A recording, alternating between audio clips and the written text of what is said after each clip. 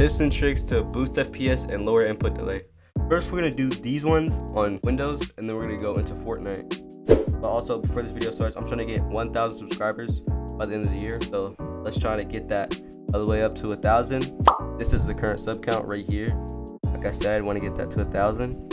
But with that out of the way, let's get into the video. Okay, first you want to right click your desktop, press show more options, and press personalize. And for personalize your background, make this solid color. Make it black. Okay, now you guys just want to go into your settings. And once you guys are in your settings, press system. Press all the way down, about, advanced system settings. Open this, performance, click settings. Click adjust for best performance. Turn on show thumbnails instead of icons. And then show translucent section rectangle. Apply, okay. Okay, now after you guys do that, go into control panel. Once you guys are in this control panel, it might show power settings, but if it doesn't show power settings here, look up power. Go here, power options, click power options, and here. Okay. Now once you're in here, it might be on balance recommended. Set this to ultimate performance. I'm surprised mine isn't on ultimate performance. If you have a higher end PC, I have a higher end PC. I use ultimate performance, but it might show best performance or something. And if you don't have that setting, look up how to get best performance and then come back to this. Set it to whatever best. Mine is ultimate performance. Okay, and now you guys want to go back into settings.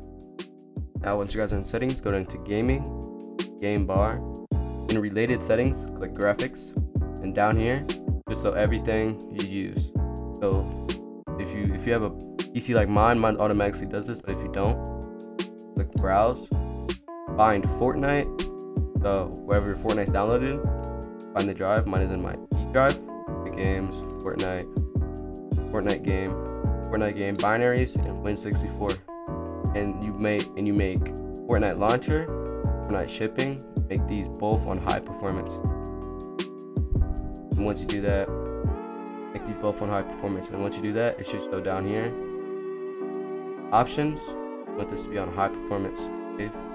Now, if you do not know where your Fortnite is, click Epic Games, Fortnite, right click, or you can press these three little option bars here. Manage, and in installation, just put this open install location. Now this should just open your install location and you can find it from there. It's here, Fortnite game, binaries, 64. You can click here, copy this, out of this, back into your settings, browse, paste it in, boom, now you guys are here. Now for the next thing, it's also in gaming, do game mode, turn game mode on, and also in gaming, captures, you want to turn record what happened off, turn all of these off. And now after you guys do that, just launch Fortnite. Now once you guys are in Fortnite, go into your settings, and then in the video tab, set window mode to full screen, set your resolution to your native resolution. So on my monitor, it's 1920 by 1080. On your monitor, it might be 1600 by 900. VSync off. But if you guys have screen tears on, but I recommend to have it off. Frame rate limit. Have this one above the hertz on your monitor, or the frame rate you can actually run in Fortnite. So I run 120 FPS.